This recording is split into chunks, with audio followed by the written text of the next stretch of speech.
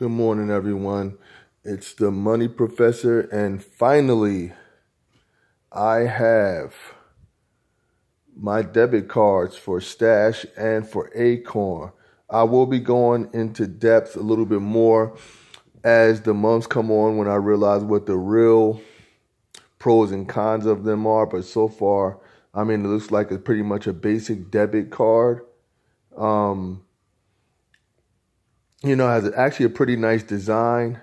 The numbers, your account and routing numbers and expiration and everything are actually, your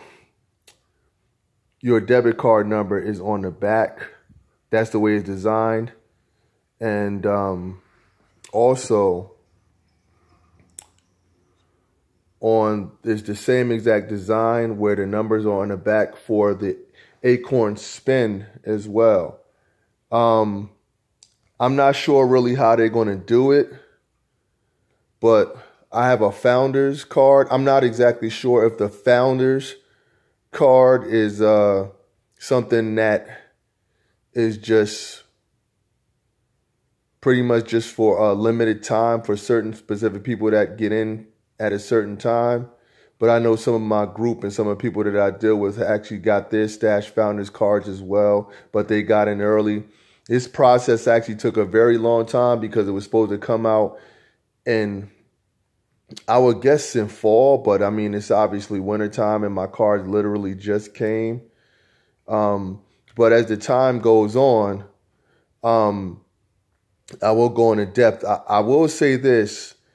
Just recently, I set up my Stash cash back, and I was pleasantly surprised to see some money in my account when I actually went to one of my favorite breakfast places, Amy's, and got some cash back. So I think that's a heavy advantage for people that if you go to a place to eat or buy clothes, everything, I mean, that's a big advantage to just go there anyway because you get cash back. So it's almost like you're investing in yourself a little bit. So with that being said, I'm very excited about things to come with these stock apps. They're doing a lot of different things. Almost all of them are all doing the same thing with cash, cash backs, having debit cards, investing.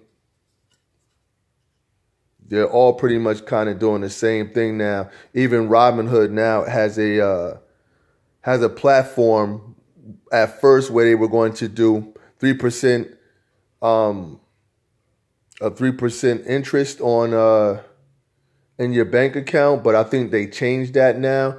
But as the months come, I guess we'll figure out exactly what's going to happen where that is concerned.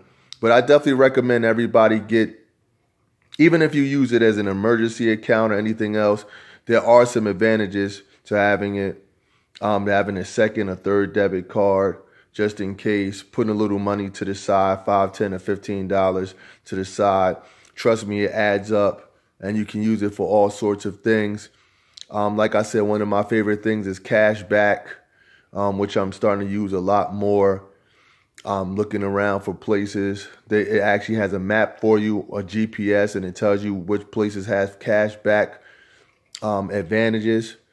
So with that being said, like I said, I'm excited, and we'll be going more deeper into this with the debit cards. Like I said, the Robinhood debit card is also coming soon too. So just subscribe to me. Like I said, Money Professor. And we're going to talk about a lot of things. There's a lot of other things happening too besides on the stock apps. A lot of things happen on the crowdfunding aspect too as well. Cryptocurrency is starting to make a rise again. It's a lot. So with that being said, you guys have a great day, and I'll talk to you guys later.